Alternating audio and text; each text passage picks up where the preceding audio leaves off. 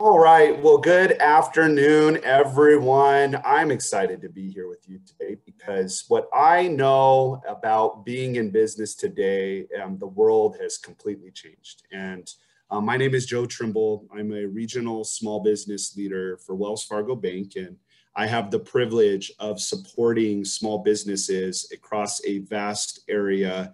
San Diego being one of those regions that I cover, but it gives me an opportunity when I have a broader worldview to really understand and dive in deep with business owners, hearing from them firsthand about what it means to be in business today. And fortunately for me, I have a very extensive background. I started Wells Fargo almost 20 years ago. I picked this organization because of some family who was already here and brought me in. But one of the major components of what has kept me working for Wells Fargo is the focus around small business. And after growing up in a family of small business owners, I realized that what is needed the most is really an organization that can provide not only the day-to-day services like our great chambers can, and I know the San Diego Regional Chamber does a lot of that, but there is some onus on a business owner to continue that learning opportunity by really gathering and identifying those key resources that they can use to operate their business. So today, my goal is to give you a better sense of what Wells Fargo can provide in the form of resources for customers of ours and for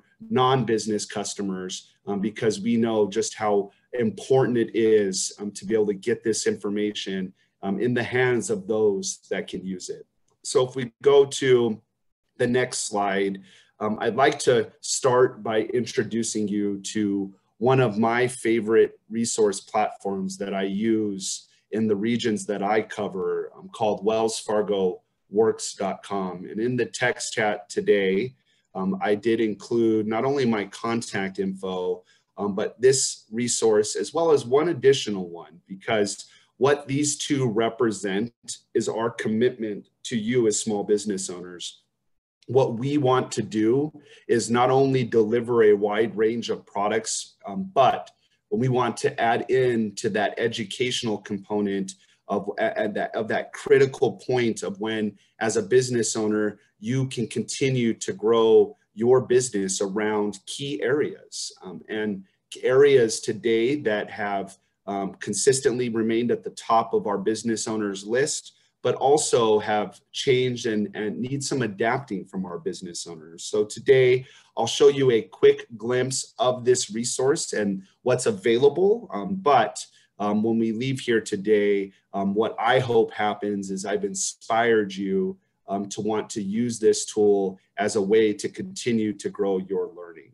Wells Fargo Works is a simple but easy way to really identify topics of importance for your business, but more importantly, give you the opportunity to focus in on growth, really focus in on capital, and more importantly, focus in on that strategy component of what we know it takes to operate your business. So let's jump to our next slide, which gives you a graphic of what wellsfargoworks.com is. Now, this is not everything, and we're not doing this live. So if you would like, while we're chatting through today, feel free to go out to your browser and look up wellsfargoworks.com. I'll be pointing out these great resources, but what I hope to inspire you around are the key topics that we'll cover today that right now we know based on what our customers are telling us are important. And that starts with the planning piece and really adapting your business and really looking at it from the lens of the life cycle. The good news is we have free resources like our business plan tool, which allows you the opportunity to revisit your business plan if you haven't done so yet.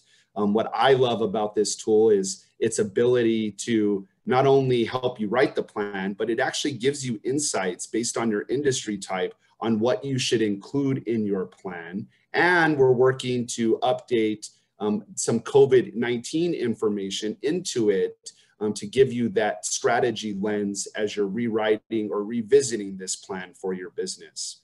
It also will walk you through effective marketing and cash flow strategies. It talks to you about how to build and access credit. It focuses on keeping track of the competition, and it helps you identify ways to manage the day-to-day responsibilities. This platform is mobile-based, and we do offer it in an alternative language, which you'll see at the top of the page if that is important to your business. Let's jump right into the next slide, which will focus on planning. When we think about planning today, it really does represent some key components of small business. And as we navigate a slide forward here, we'll get to what that planning snapshot looks like. Oh, there's a few reveals, so let me get through those real quick. Yep, one more and we're back on track. But what we know is every major company today was once a small startup with a powerful vision, but other ventures remain small even as they prosper. What they will have in common is the passion of a business owner to turn an idea into a functioning, profitable reality. Whether you dream of building an empire or simply making a living, the issues, decisions, and tasks involved in starting and running a business are the same. There are so many details to cover when starting a business or even when planning for business improvements or growth. Becoming a good student of business and taking advantage of the tools and resources available to you in every business stage may help you set yourself up for success. The wellsfargoworks.com site planning section contains articles, videos, infographics, and other tools that will help you during this planning stage of your business. We'll dive a bit deeper into this section in a few moments. As we think about setting the stage and as we navigate to the next slide, one important topic that I've had conversations with business owners today around is understanding their customer journey. And we went out and did some realistic data surveys of businesses across the country. And what we realized is even if you understood the customer journey for your business in January, it is completely different today because customers' needs and mindsets are different. While people have felt the impact of COVID-19 in unique ways, it's safe to say that everyone's life has been altered and our habits have changed significantly. Research from the Harris poll at the end of May looked at how Americans expected to act through the end of 2020 and beyond. At that time, 54% of Americans said they wouldn't travel for leisure in 2020, which could affect any business catering to the travel and hospitality industries, as well as restaurants and entertainment. 83% of Americans said they're more likely to exercise at home than go to the gym. 25% said they intend to go to movie theaters, though 75% said they prefer to watch movies at home. These are really key statistics that will set the stage on my next topic here, which is truly re-navigating this landscape by understanding the competitiveness in your industry. As a complement to that business plan tool that I talked on a couple slides ago, we actually have teamed up with the SBA or a component of the SBA called Size Up to offer a competitive intelligence tool that allows you to dig into your business by learning more about how you size up to the rest of your industry. It looks at revenue and annual revenue of your business, not only in your city, but your county, your state, and even your industry type based on SBA industry averages that we've populated into this tool. It does this by learning more about your business, especially the year you started. It digs into your salary and wages for your employees, which we know right now, even with the circumstances that are facing us with that workforce starting to return back to work, the landscape and really your opportunity to provide employment has become even more competitive because of the availability of jobs in the areas that you support or in the communities that you serve. It will dig into cost effectiveness It looks at your revenue per capita. It looks at local turnover, healthcare costs, and even workers' comp. To me, that's where, as a small business leader for Wells Fargo, interacting with business owners, we knew that we needed the most support. When you're a small business, having to go out and pay for statistical data works if you're at a place to know what statistical data you need, and that's going to impact your business. If you're not there yet and you're still in that diagnosing period of time where you're learning more about what you can do for your business, here is that resource that gets you started down that path that allows you to learn more about where you're at in relation to your small business. And all of that is located on the small business or planning tools section of your business. And as you start to dig into these components on the next slide, there are some concepts, really 5 tips that I'll throw out there on the screen that will show you what it takes today from a lender perspective to be in a place where your business can showcase that you've learned how to reestablish yourself and how to enhance what we refer to as cash flow in the banking world. As we navigate through these reveals, we'll see on the next slide, the first tip that's out there is all about accelerating your inflows. And this has to do a lot. And when you're considering in your plan, the goals that you want to set for yourself, this one talks more to the processing your invoices and how you offer your customers payment options. One of the biggest changes that was made as we started in this new landscape was really learning how to be safe, but also provide a safe environment for our customers to do business with us. The second tip I'll throw at you, which again is part of our competitive intelligence tool on wellsfargoworks.com, are resources around how to monitor your cost. The next is around how you watch your outflows. The fourth tip is around covering taxes. And then the fifth one is probably my most important one, and the one that I talk to business owners the most about, which is the time is now to challenge everything that you're doing within your business. And not just challenge yourself, but are you getting the maximum value for every relationship that you have? Now, I'm a banker, so when I think about it from that perspective, my questions to you, and these are really more to reflect upon, but have you had a conversation with a banker recently, your banker, your relationship manager? If you don't have someone who's invested in your business from a banking standpoint, that is a number one task that business owners are sharing as a recommendation, because within that component of what we do have an ever-changing landscape, just like your business, and things for us change as well. And being up to date and understanding those changes is important for your business. Plus, we are very well involved within the SBA and how money is funneling through from them to us. And I know all major lenders and micro lenders have had an opportunity to provide that Paycheck Protection Program support. And as we enter into or get ready for forgiveness, having that banker relationship will benefit you in the long run, making sure that you're prepared and you're equipped to handle what that process will look like. And that challenge everything even goes beyond that. It goes to, have you talked to your mentor recently? Have you talked to someone at your local chamber within the last month or 3 months? All of those challenges are really, as a business owner, how you start learning more about what you can do to impact your business. And our site, wellsfargoworks.com, will not solve everything, but my hope today around how I'll inspire you to use the tool is to really access it as a guide. Again, it's a free resource.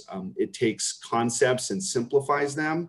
And we'll go to our next slide and move into an additional concept that today I feel is very important for our business owners, which is focused on marketing.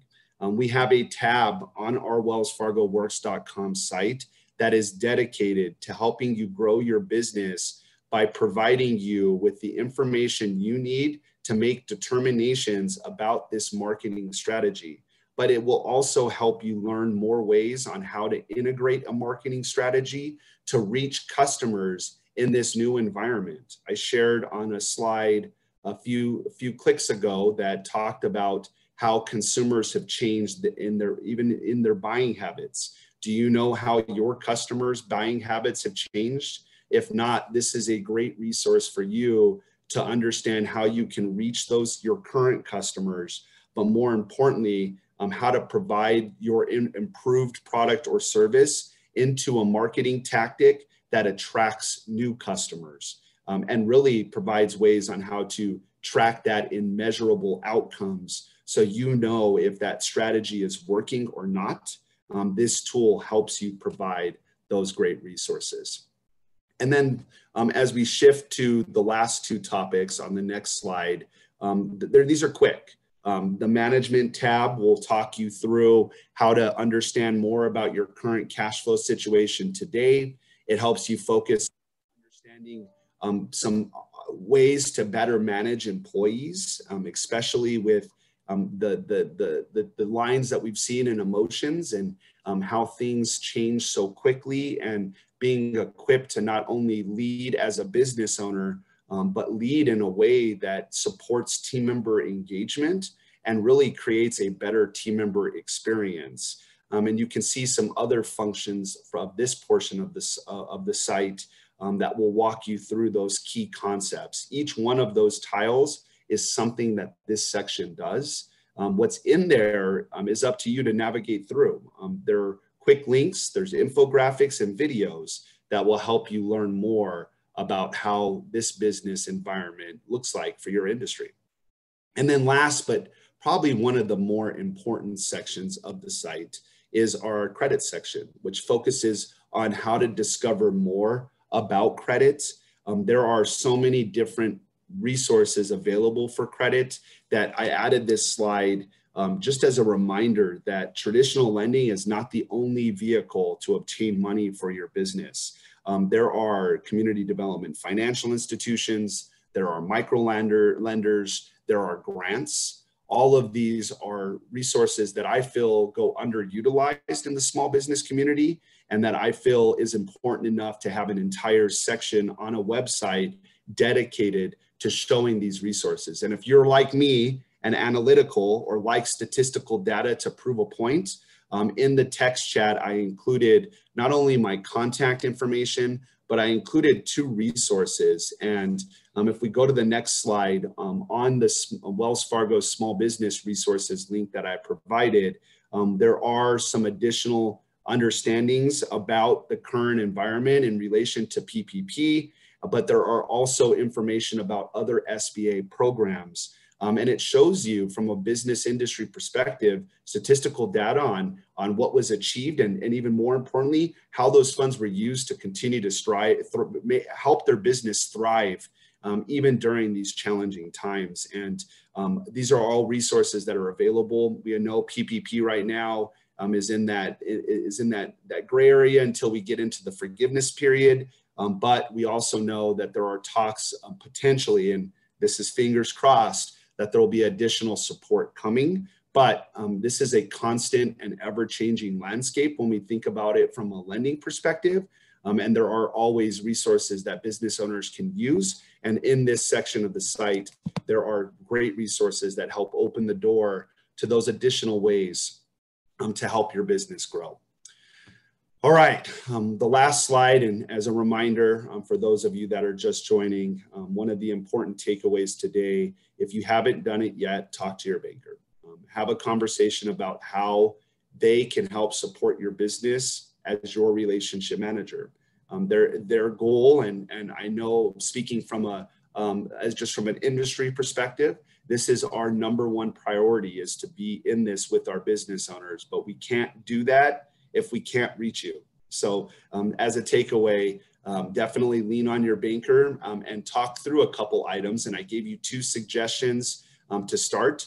Talk about your interest rates on your lending vehicles today, and then also talk about how we can revisit those repayment terms.